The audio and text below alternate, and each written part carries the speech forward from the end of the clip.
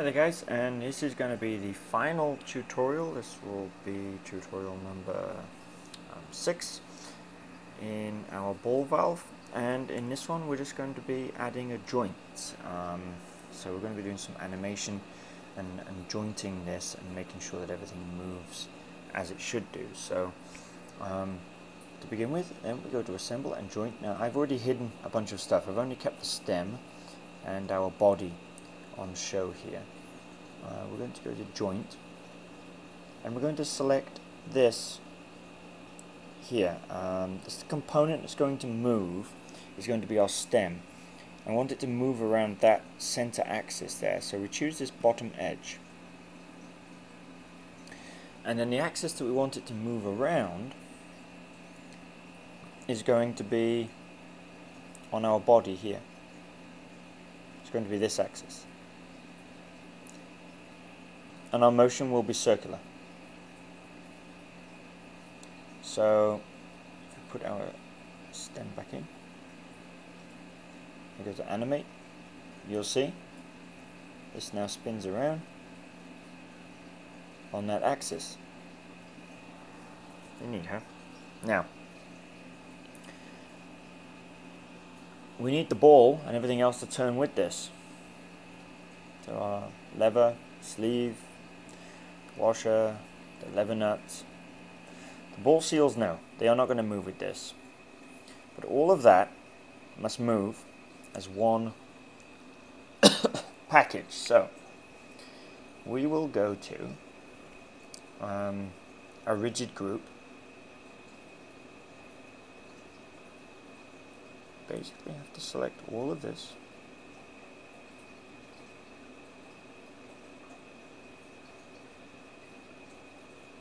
To become one rigid group. And now put everything else in. We should spin this if we go to our joints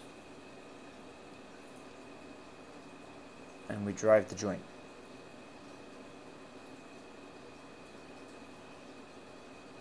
Everything turns, just as a ball valve should.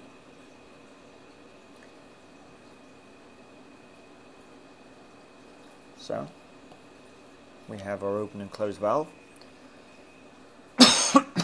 90 degrees will be closed, and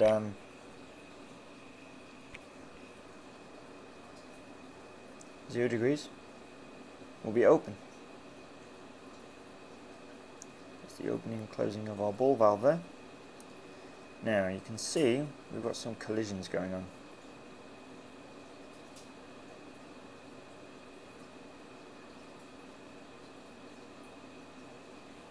So we have to do some work on the inside edge here.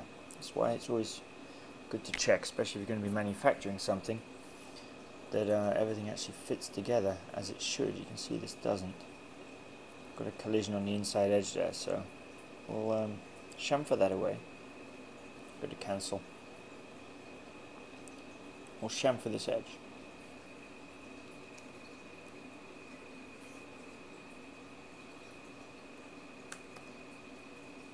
7 millimeters. And the same on the other side.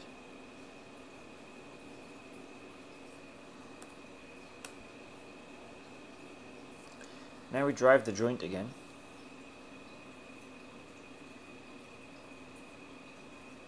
And now you see we've got no collisions. Everything is clear.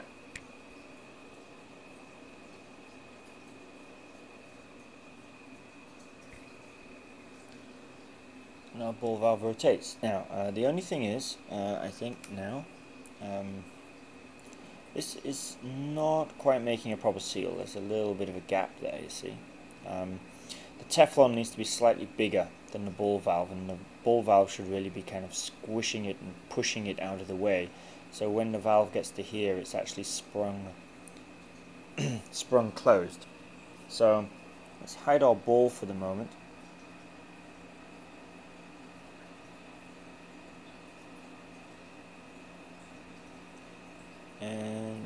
do is pull out the edge of this Teflon a little.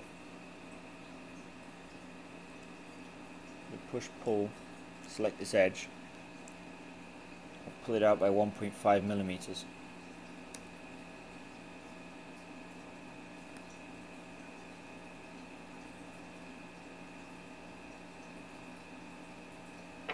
Put our ball back in. Now it will make a proper seal, I believe. We drive our joint again.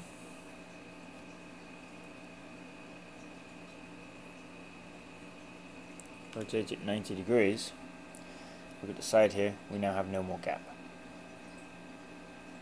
That's now making a proper seal. So there we go. That now is our finished functioning ball valve. There's one other thing usually a ball valve would have would be a stopper. So you can only rotate it 90 degrees. You wouldn't actually be able to spin it round and round and round. So I think I will do one more video, which will be a stopper, and also we can limit the motion as well of the joint. That's another thing actually that we can do is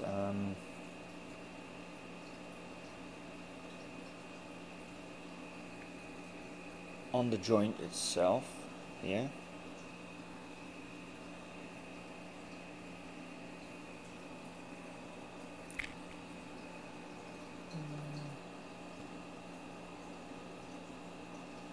Edit joint limits.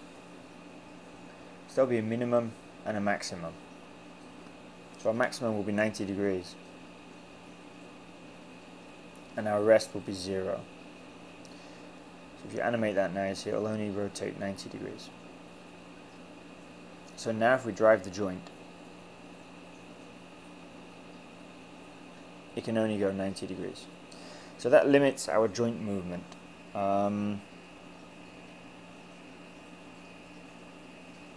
But there's no actual physical limitation. All we've put in here basically is a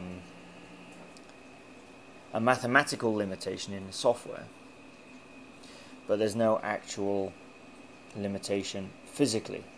So we'll add that in. Now usually what you'll see will be a little piece that sticks off the side here, and as you rotate that around it's going to act as a stopper. So I'll do one more tutorial video where we'll cover the stopper so that you can't rotate the thing all the way around, and then I think we'll be done with our ball valve.